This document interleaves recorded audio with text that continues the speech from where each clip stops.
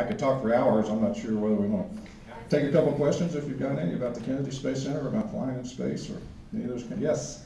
It's kind of a silly question, but do you believe in any other life out there? Ever see anything? Such as aliens? Well, yeah, that's... The only aliens I've seen are here on Earth. I've known a lot of people in the space program and over the years, and some great scientists, great astronomers, and I think that there's a possibility, since there's billions of stars and galaxies, that there could be a local inhabitant of a planet out there somewhere, standing before the other inhabitants of their planet, telling them what a great, exciting adventure it was to circle it. It could be going on a place somewhere in this universe of ours. So I don't discount it. I've never seen it. I've flown more than 8,000 hours and 40 or 50 types of airplanes. I like to brag, I've flown everything from the Goodyear blimp to the space shuttle and everything in between. A lot of World War I and World War II airplanes and all the big commercial airplanes. So, but in all those hours of flying, I've never seen anything that I could not physically explain. But I will never say it's not possible. Yes, sir?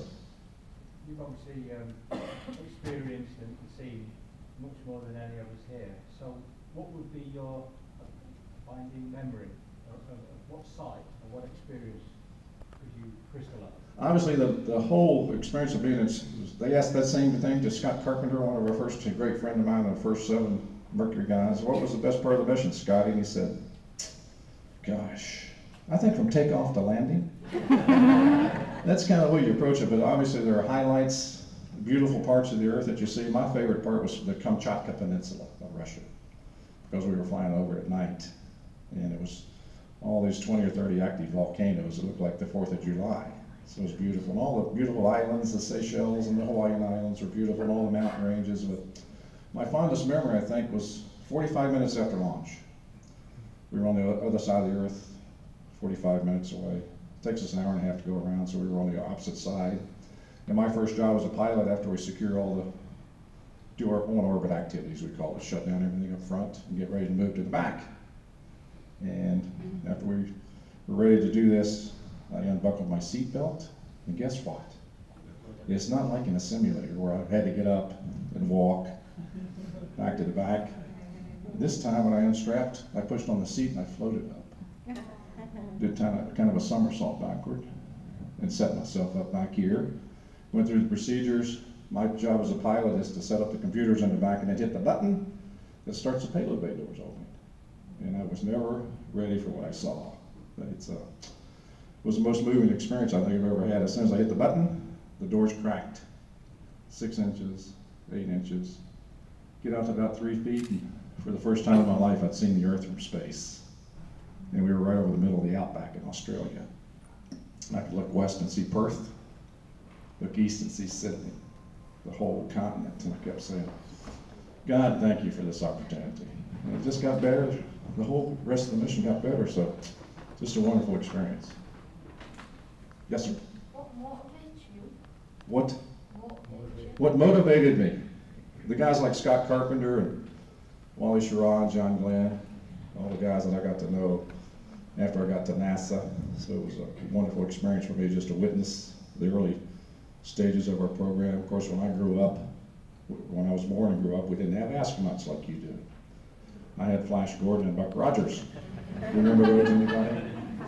So when we started selecting astronauts and cosmonauts and flying spacecraft, it got my attention, and I wanted to be one of those guys. So when I got in the Navy, kind of did what Alan Shepard did.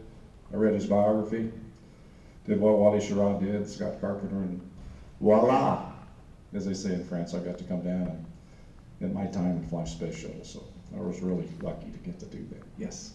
Do you necessarily need to be a Navy pilot? You've mentioned all of these gentlemen. Would that be the track? It's not necessary to be a Navy pilot, but that's where the best ones come from.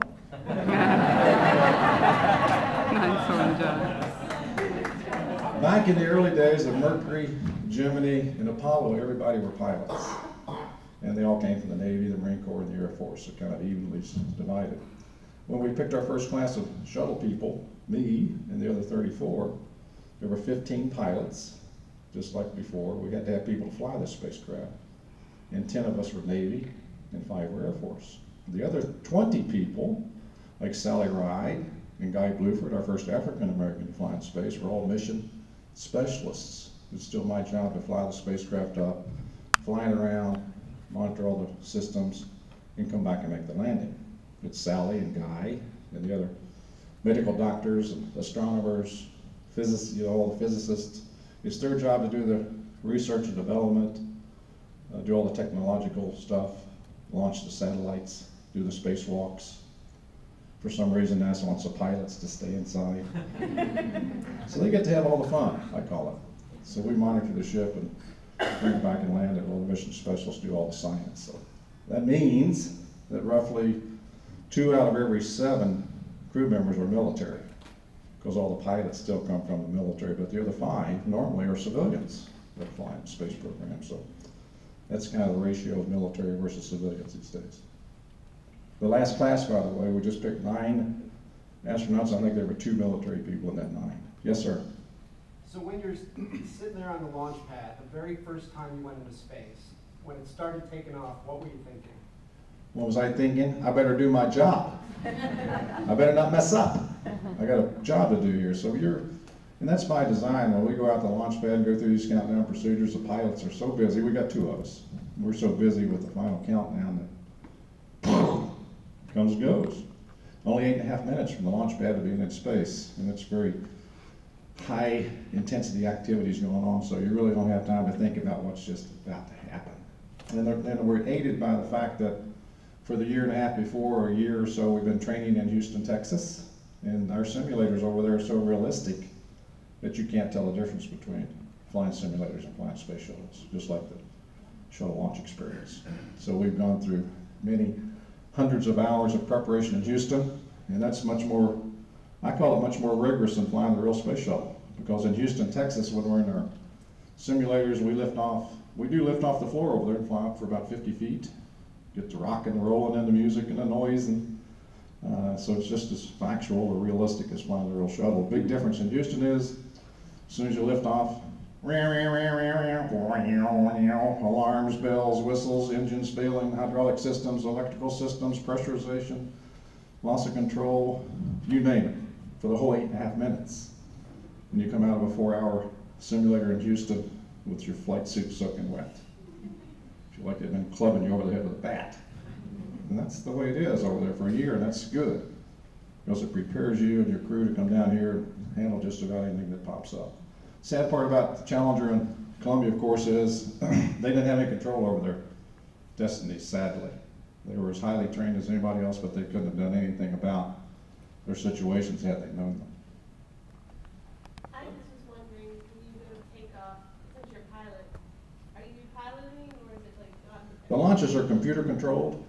We've got 5 computers on board that